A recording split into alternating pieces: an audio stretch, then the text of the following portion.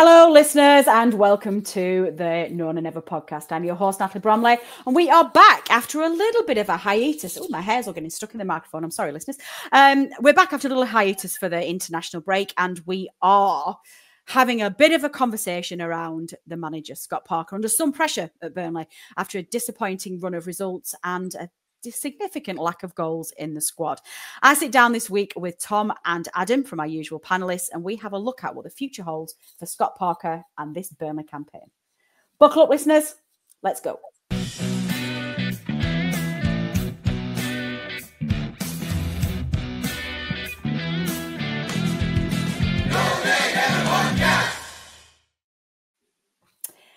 Gentlemen, another episode. Adam, how are you? We've not had you on for a while. Yeah, very well, thank you. As for the YouTube viewers might be able to see, I've got a background change. We've got a new arrival. So the spare room is now young Penelope Violet, but we can call her Penelope Claret if we want for this. I was going to say, was this a conversation you might have had with Mrs. D where you said, can we call her Penelope Claret? And she said, no, we'll have a conversation. Was that how that went? Yeah, I know better than to ask that question anymore. I'm not as brave as Rich. This is like your third child, isn't it? You're a pro at this. You think you get braver after your first? Actually, she doesn't care anymore. She's like, yeah, fine, whatever. Get it done. I do like the fact that Baby's Room has got, albeit a slightly girly vibe, but it has got a bit of a claret and blue theme. I do like it. Well played, sir. Well played. Nothing to do with me. Yeah. Okay. Well, it's very good to have you back. We're very happy. And of course, Tom. Now, Tom, you're looking remarkable considering that you're not rich. That I'm not rich, what, monetarily or the bloke who's in the gym? Either as. You're not Richard. We were expecting Rich Steele this evening, but he also has baby problems. This is what happens with the No One Never podcast. You've all gone and got yourselves children, and it's messing with our schedule. Stop that now. It is. But yeah, poor little baby Steele is poorly this evening. So lots of love, little baby, little Freya Steele is feeling all poorly. So get well soon. And we are replaced, of course, by the man himself, Tom Claret, who's also on because why on earth were you going tonight? You were going to some ridiculous 7th tier game, weren't you? What was that? Yeah, it would have been Nicolova versus Macclesfield. Would have been a big game for my local team, but sadly the snooze put paid to that. No games on anywhere tonight, so you've got the rarity of me on a Tuesday night. I like it. I do like it. We had snow as well here on the coast, which is quite rare, so I knew it was going to be bad. Gentlemen, let's, we've caught up now. Our listeners have got themselves happily up to date with the diaries of Team No One Never, so we can talk on to more pressing matters. We have talked at length of the analysis show over the past few weeks about the team, about the lack of goals, about the troubles, the change in personnel and what we need to do. So we thought we'd come at this from a slightly different angle. Listen, listeners, this is not a doom episode. This is going to be a very balanced analysis, and I think you'd expect from this from now. But I think we can't ignore the questions that are being asked of our current manager. There is significant unrest amongst certain parts of our fan base that Scott Parker may not be the man to lead us forward. There's already calls for him to be sacked. Premature, in my view, but that's my own opinion. And that drastic changes need to happen because we are literally nowhere near where we need to be in terms of a credible promotion chase. And actually, on top of that, the football is really, really terrible. Pressure is always on a board when football's bad because ultimately, whilst it is a results business, it is an entertainment sport and fans always want both. But when you can't have both, they tend to want entertainment, I think. So we're going to focus on Scott Parker this episode and have a quick chat about where we think he is. And Adam, I'm going to come to you first, just purely because we've not had you on for a while and I want to hear you because, we've missed you. I guess my first overriding question to kick us off, is Scott Parker sackable? I think he is. I think the noises that a bit of the fan base are making at the moment are valid in parts. I think one of the things that, and I am not on that side of the argument at all, but I think one of the things that they could look at, like you said in previous conversations, it's the perception. The owners are bothered about the perception of Burnley Football Club, and it's not just internally that we're being scrutinised. Externally, known Championship experts who have been pretty fair, bang on the money so far. I've been very critical of Scott Parker's methods and the way that Burnley are approaching this season. So I don't think they'll like the look that's being cast over the club. And I think they've probably set it up so if they did have a situation where they needed to get rid of the manager again, they weren't going to have the squad and the coaching staff ripped apart by it. I think ALK seemed to have built the surroundings, whether it be all the data analysts and his coaching staff were appointing assistant managers before we knew who the manager was in the summer. So I think it's a lot easier for them to get rid of him if they decide to, because you know that you're not going to have a Coyle situation where you're just going to rip the heart out of a team, or even Company where he's got all the say in quite a lot of everything, and even to an extent, obviously, Daesh, especially the previous ownership. So I think he's sackable, and I'm sure we'll come on to the reasons why I don't think we should sack him. But yeah, I think the discussion is definitely a valid one. Excellent stuff. Okay, well let's pull that up, Tom, because I think that he's an absolute pro, is Adam. I do love it when he comes on. His little segues into the next question are always perfect. The very next question that we had on our list today is: fine, if he is sackable, should Burnley sack him? Like, is that a thing? Is that where we want to go down? I find it a really difficult one to answer, to be honest. I think if you'd have asked me a couple of weeks ago, I'd have been like, let's give him a bit of time, let's give him the season. The league position wasn't horrendous. It's not as if we're getting pasted every week. We're in games every week. We're probably in more games than we need. We'll probably make it a bit easier for a team to be in the game against us than it needs to be, but that's another conversation. So it's not like disastrous. And I think if it was if we sacked him tomorrow, they'd get fans of every other club going. They're fourth in the league. They've won the last 2 games all season. They sold all his best players in the summer. What are they expecting? And exactly. they'd all be valid points, I think. I think the only thing is we've got to watch it every week, and it's just, I'm getting to the point now where I'm thinking, at the start of the season I was thinking, give him a chance to sell all his players. The replacements aren't as good as what was let go, certainly not as good as what we had 2 years ago. But I'm getting to the point now where I'm thinking this is just how he wants to play. This isn't going to improve. I think we're getting worse, if anything. I went to Millwall. That was the worst we've been since the Sunderland game. That was just a dreadful day out. I went to West Brom. I thought we were better. And then on Sunday against Swansea, I thought we were worse again. We were bad. Yeah, we were. And it's one thing to say, oh, look, you're fourth, that you're not losing games, you're in games, you don't concede goals. It's great. But to me, it's the main thing I'm thinking about at the minute is, do I want to go and watch it every week? Do I want to pay to watch it? No, I don't. I don't enjoy it in the slightest, to be honest. Whether it gets results or not. I don't really want to watch it all season. So if it's a case where the board think, well, it's going to get us up, therefore let's keep him in charge, great. But will I be? I've only missed 1 game so far this season, but will I be going to that many come the end of the season? I very much doubt it, because I'm just not enjoying it, to be honest.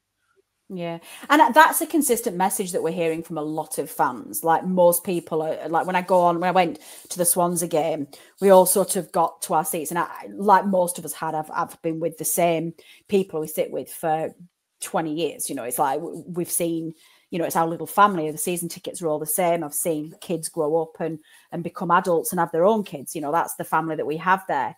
And we got on Sunday, and everybody just kind of looked at each other and just went, and it's just, everybody's just got that eye contact, acknowledgement. It's like, I did not want to come on to this. And then, you're at home and it's 94 minutes and it's still 0-0, and we've not had any meaningful chances of trying to score a goal. It's just a really hard way. And a lot of us travel a long way. I think in Team None and Ever, I think there's only 1, 2 of you who actually live in Burnley. The rest of us live miles away. So we do trek a long way to come and watch it. So it's really, really tough. And it does put pressure on boards, as I said at the outset of the podcast. It puts pressure on boards when the football's really bad. So I guess from that perspective, Adam, like, what is Parker's pressure point this season? Like, what is if it's not now in this international break, which clearly isn't because he's still in a job. And actually he was on Sky Sports News for those of you who saw it at lunchtime.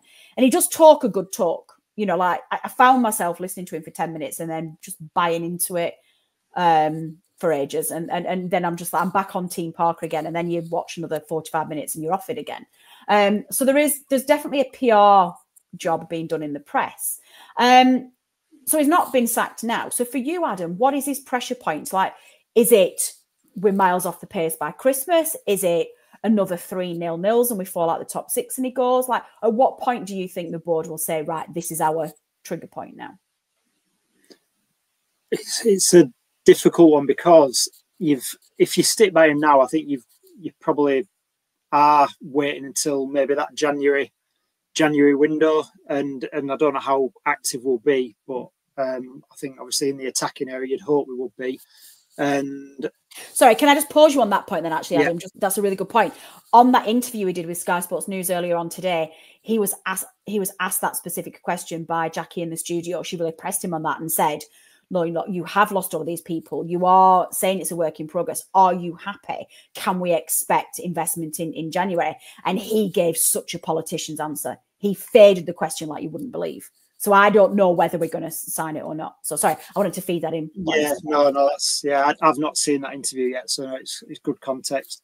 But I don't see what the board would have expected from Scott Parker, given what we've seen with him at Bournemouth and Fulham, and obviously he's had that firepower to get him the goals that we clearly don't have. But this style of football has been it's stamped all over his teams.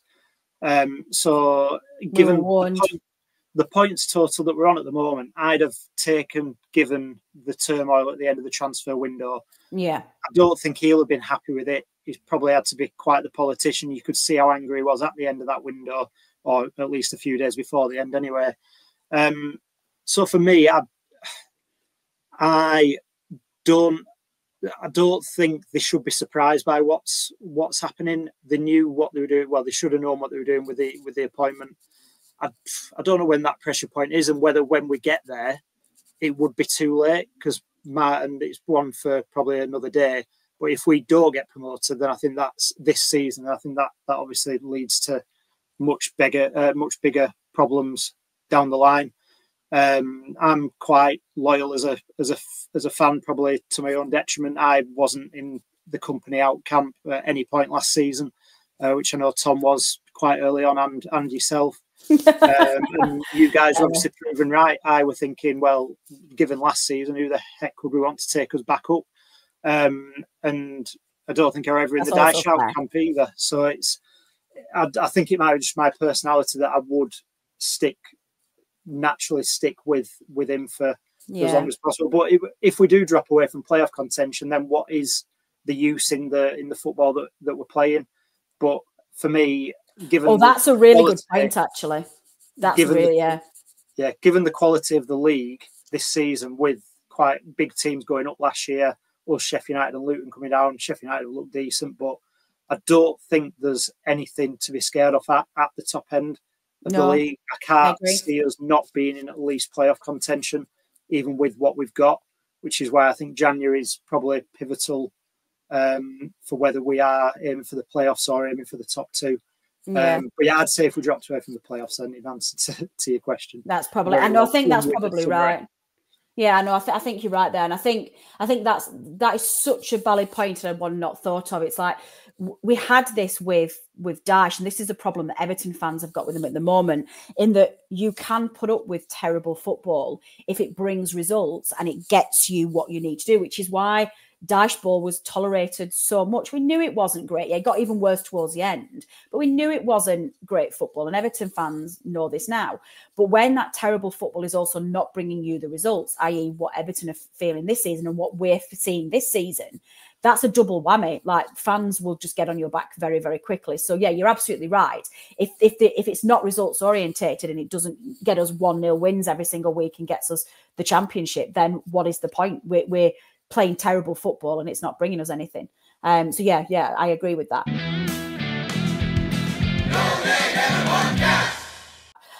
Tom, heading back to you then, obviously we think we're probably looking at Christmas as being, I think that's where Adam had got to. We're probably looking at Christmas being a real pressure point for Parker, and he will know that as well, by the way.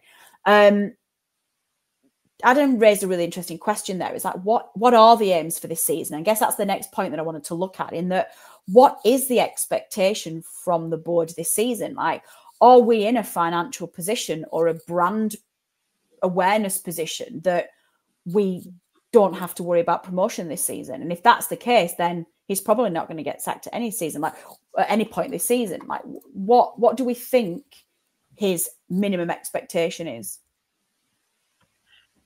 I think it's quite interesting that when company was appointed, there was a lot of talk about how we weren't desperate to go up the first year. The second year was fine. Obviously, it ended up being a straight bounce back. But all the talk then was like, there's no pressure to go up this year. I've not heard anyone say that at the club this year. No. Which suggests to me that there is a bit of pressure to get back up this year. You know, ALK haven't bought a Premier League club to be sat mid-table in the Championship. And if we don't go back up in the next 2-3 years, then that's what they're going to have on their hands, and they're going to make a loss on it. So I would think that it's going to have to either be this year or next year. Then the parachute money runs out, and then we just become Stoke City, Blackburn Rovers, Middlesbrough, don't we? Where we're just a mid-table side, hoping that we get a good manager in and they can put something together. So yeah, it's a bit of a waste of the resources we've got, but that's not just Parker's fault. Obviously, I don't think he's getting the best out of the players that he's got, but what the board gave him, they have to look at themselves as well and say, well, if we don't go up here, how much of the fault lies with the manager? Obviously, the manager that they've hired, by the way, and how much of the fault lies with themselves? Because if you've got a really great squad that's probably not sustainable to keep in the Championship, you don't sell it all the week before the window shuts, get a few half-arse replacements in the last minute, and expect to coast to promotion again. And I'm not sure whether they know that or not. Hopefully, if they didn't know it before, they do now. But the only thing they can really do now is either roll the dice with the manager or back him heavily in January. And I think either way, we're going to need, if they want to go up this year or next, we're going to need that investment in January. As Adam said, it's a weak league, It's unbelievable, that game against West Brom. Two really dour teams who are just happy to draw 0-0 every week, and they're both sat in the playoff places. I know. So, we're rubbish. We are terrible most weeks, aren't we? We're terrible to watch. I know we don't concede goals, but we very rarely look like scoring or breaking teams down. West Brom looked absolutely diabolical when we played them. And yet they're both, top 6 teams. It just makes you think, you just kick on in some of these games. It's a waste. Yeah, it does. It really does. And I'm not expecting, people go, oh, you just want to watch them win 3-0 every week. Go and watch Man City then. It's not that, is it? It's just you want to see a bit more thrust. It's that Millwall game. It was as if we were clinging on for a point. We were 1-0 down the old second half. There was just no urgency. Yeah. Swansea, they look like they're happy and they get out of jail at the end with the penalty, but they look like they were not particularly asked if it finished 0-0 or not. So that sort of stuff has got to be addressed, and you'd like to think that the owners are having those conversations with Parker as well. Yeah, no, I agree. I think I think we've talked about this before. It feels like it's a one-off, one-on kind of league as a Championship. I think we've been really lucky. And this is not to take away from the achievements of our last promotion season, but we've been quite lucky that we went down in a weaker division.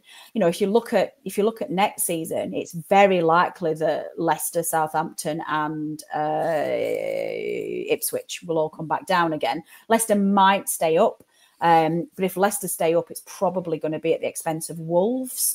Those are 3 horrendous sides to come back down to the Championship, and there's every possibility that the 3 of them just go straight back up again the season after. So this is our best chance this season to get out of the Championship, because it's the off season. You've only got to look at what happened last season in the Championship with the 3 teams coming straight back up, and you had Ipswich, who had a freak season. Can you imagine if we were playing in that league? Yeah, with this team, we'd be about 7th now. We wouldn't have made the playoffs. It was shocking. Yeah, it really is. Okay, so if we do get to the point where we do part company, Adam, I think this first one's probably more of a question mark around the timings, and I suspect that this ship has sailed, and the fact that we haven't actually sacked Parker in the international break. Some names that are being battered around as replacements for him. The most obvious one is the departure of Ruud van Nistelrooy from Old Trafford following Ten Hag's departure and their new manager coming in. Now, we all speculated the rumours were in the summer that Van Nistelrooy had been lined up and had signed terms to take over as Burnley's manager. That was really strongly reported in the press. He then gave backward when he was offered the assistant manager's job at United. We assumed on the presumption from him that Ten Hag was going to get sacked pretty quickly and he would just step in as assistant manager and get the job on a caretaker basis, prove himself and get it. And it's a very fast track appointment to the United manager. That hasn't worked. He's found himself departing Old Trafford. There are some suggestions and there's some calls in the press and amongst fans that we sack Parker now and go back to plan A, which was Ruud van Nistelrooy. Discuss. Yeah, I think in the summer he was probably the most interesting name amongst the candidates, and I'd have been quite happy if he'd have got the job at that point. But I just think you're taking a very, very big risk on someone who hasn't got the experience in the Championship, which doesn't necessarily mean anything. Like our last manager in the Championship came in and did obviously very well. But I think with the squad we've got now and the football we've been playing for the first few months, if he just came in and went, "Oh, we're going to swashbuckle our way to the title," I don't know how that would work. That's a great word. Swashbuckle our way to the title. I might make that our podcast episode. Burnley swashbuckling. Sorry, carry on. I couldn't let that pass. That was exceptional language. Well, and I'm pretty sure it wouldn't go down this road, but I've always just slightly haunted with these last few weeks of conversations by what happened at Birmingham last season. And it's a completely different set of scenarios. They've been down in the bottom half of the Championship for a while, but getting rid of Eustace when they were fifth and bringing in Rooney for like the big name, more attacking football, and they ended up relegated. Obviously, they might come back next year, obviously, with the investment they've had. So I think Van Nistelrooy would be too much of a risk. I think Robbins is probably the more interesting candidate that I think more fans could probably see happening. And he's did a brilliant job at Coventry, taking him from League Two to penalty kicks away from the Premier League. And again, if he was available in the summer, I think that he'd have been definitely up there, if not the number one target. Still, with someone like Robbins, you'd think he'd probably want to bring his own people in. So it's probably a bigger turnover. He'd probably want more control. And a lot's been made of Coventry lost the assistant. I think it was assistant Ali Viviash in the summer. And people are putting that down to, Coventry's poor start to the season. They're saying is an impact of him losing his assistant manager. Oh, that's interesting. We had a similar thing. Do you remember when Dyche lost his? That's when we started going bad. It's a good example, that, yeah. So, again, I think it's given the position we're in at the moment, I'm very much still on the Parker in side of the argument. I can see why I'd throw Van Nistelrooy and Robbins into the mix. But again, I just think it'd cause too much upheaval when we've actually got a decent points total. And like Tom said, I don't think Parker at this moment in time, even though they may be able to get definitely more attacking results out of the players, I just don't think it's worth the risk. Yeah, no, I agree. So, Tom, obviously, he has already mentioned Mark Robbins. I think it's probably fair to say that Van Nistelrooy is also an unknown entity as well in terms of his managerial style. He hasn't really got and I spoke to a United friend of mine who said he wasn't sure what he'd actually changed at United. I know he's obviously a caretaker manager, so we've got some element of unknown there. So let's park Van Nistelrooy for now. Obviously, Adam's already talked about Mark Robbins. Mark Robbins is being touted for every job, by the way. One of the favourites at the moment is that Cardiff City are looking to pot their manager and bring him in. But again, we know that's there. Another interesting one from our perspective, it hasn't happened yet, but it is expected to happen imminently. We are expecting to hear Rob Edwards lose his job at Luton before long. Is that something that you would consider? I think probably in the same situation with Rob Edwards, to be honest. I think football's quite attritional. It's quite dice-like. I don't know if it's something that necessarily fits the group of players we've got. Okay. I think it would have been better to have had Rob Edwards in the Premier League last year. As we saw, obviously, he made a better fist of it than Company did. I think I could have done a better job in Company did last year, and I'm rubbish. As Adam knows from my FPL performance this season. But anyway, carry on. Well, quite, yeah. But I think it's a funny thing with Parker, actually. I think if by some miracle he does get us up, I think it will be better in the Premier League to play this kind of style. Yeah, I agree. We set up, it's a bit like Southgate at the Euros setting up like for a 0-0 draw against Slovenia in the groups, and it's like, why are you doing that when your players are much better? Which that should be our position in this league when we've got a much better budget. But if you set up like that against Premier League teams, then we'd probably have done better than we did with Company last year. So, I think for me, Edwards would be more someone that I'd be looking for in that kind of role. I don't necessarily see us suddenly playing free-flowing football and winning 3-0 every week if he became the manager. And to be honest, even all the ones you've mentioned, like you said, Van Nistelrooy is a bit of a risk. I've heard he didn't play the best football at Feyenoord. And then Robbins, in the summer, and you said, Adam, Robbins would have been right up there on the list if he was available in the summer. But then a lot of people would have said to you, well, he's lost a playoff final. Parker's got 2 promotions from 2 seasons in this league. So maybe even then Parker would have been the better candidate on paper. I know he did a brilliant job at Coventry, and I kind of feel like if it was announced tomorrow that Parker had gone and Robbins had come in, I'd probably be a bit more excited about the rest of the season than I am now. But I can understand why that wouldn't happen, and I can understand why I would stick with Parker. And to me, there's not a massive, obvious standout candidate that I wish we'd go and get to replace him. So I wouldn't say I was 100% Parker in, but at the same time, I'm not 100% Parker out either. Yeah, no, it's quite interesting, really, of course, because I think the biggest comparison that's being done at the moment is that when Parker does have a fantastic record in the Championship, but there's a really obvious distinction between the 2 sides he got promoted and ours. In both his Fulham and Bournemouth sides, he had a very prolific, ruthless Championship striker at his books. We don't look. Number one, we don't have that, and the strikers that we do have look absolutely terrible. So surely the biggest thing that Parker will be looking for, if we do keep him for the rest of the season, and the justification for doing that is because of his Championship promotion credentials, you have to buy him, or at least get him on loan, a prolific Championship striker in January. Otherwise, his football's ineffective, right? Yeah, I would say so. And I would imagine that he was having these conversations in the summer as well, and if they'd shifted some of these players out a little bit quicker, then perhaps we would have been able to do that kind of business. But we ended up having to do it all in the last week of the window. And, that's why we are where we are. But by the same token, I think, I do think he's got the excuse of not having the best squad. But with what he's got, we should be doing a lot better. Yeah, we should be doing better. I know he doesn't rate Town Todgy, but I don't know if he's really had a chance. I think the same with Rodriguez. I think his legs have gone a bit, but he don't get enough minutes. They don't get enough minutes for me. No. Like, was it West Brom? West Brom, I think it was away. 0-0, the game's there to be won. West Brom aren't even trying to get out their own half most of the time. And I think out of them 2, Rodriguez and Town Todgy, they got like 5 minutes between them. Yeah, that's fair.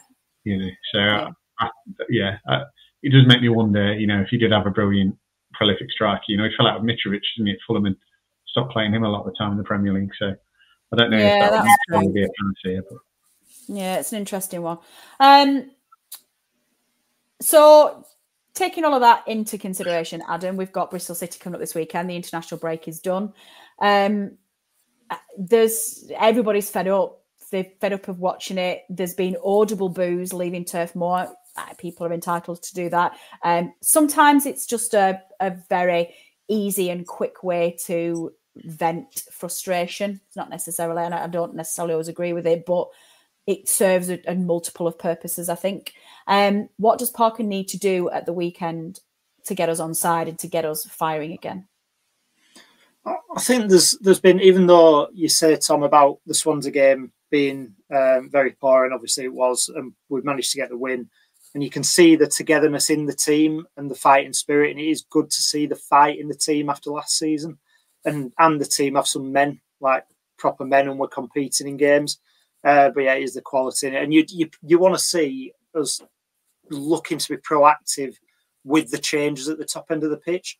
And what I was going to say, is in the last 2 games, at least he's brought Sarmiento into the 10 role and played the more attacking 3 in midfield. So that was it's what everyone were calling for, because the Brownhill, Cullen, Hannibal trio wasn't working. Even when Laurent were playing, he was a bright spark, but we're still not creating anything. I think, like Tom said, I'd like to see Ntonje or Rodriguez get more minutes with Fleming, or when Foster comes back, then see them 2 playing together. Neither have got great goal records recently, but you just want to see him trying to get the best out of what he's got. And with Cullen and Brownhill, we've seen how brilliant they've been in the Championship under Company the last time. I think it just shows how important a system is for some players. Cullen were a standout, out of many, you can't really say many standouts, but he was a standout performer last time. And he just doesn't look the same in this system. In a lot of games, you don't need him to be there, and you may be wondering whether the legs of Laurent and Hannibal would work better than them 2. But it's a difficult. I'd like to see, just mix it up at the top end and play the 2 up front. If not from the start, then from 60, 65 minutes. If it's not going to plan. Yeah, no, I get that. Is he capable of it, Tom? Let's give the final word to you to wrap up this podcast. Is he capable of doing what he needs to do, or are we grounding with a stubborn style that ain't going to change? Well, this is what worries me. At the start of the season, I was thinking, well, he's had to throw a team together when he had the players. We were winning 4-1, 5-0. But the more it's gone on, the more I think this is what he wants to do. This is what he thinks is a good way of playing. And this is what we're going to see all season. So, no, I don't think he is capable of it. And I think what you said earlier really rings true. People put up with it as long as you're winning. But was it a 4-game winless run we had before the Swansea game? You ain't going to get too many more of them. Okay, good stuff. Well, listeners, let's wrap it up there. We have given you our thoughts. What do you think? Do drop us a comment in the section below. And while you're at it, do subscribe, please. It does help the channel grow. Turn on notifications so you don't miss an episode. And those of you who are listening on our podcast channels, do click subscribe on your favourite podcast provider. But more importantly, let us know in the comment section or via social media what you think. Is Scott Parker on borrowed time? Do we need to give him the time and the players to improve this? Or do we need to take drastic action to save what should be a promotion-winning season for Burnley Football Club?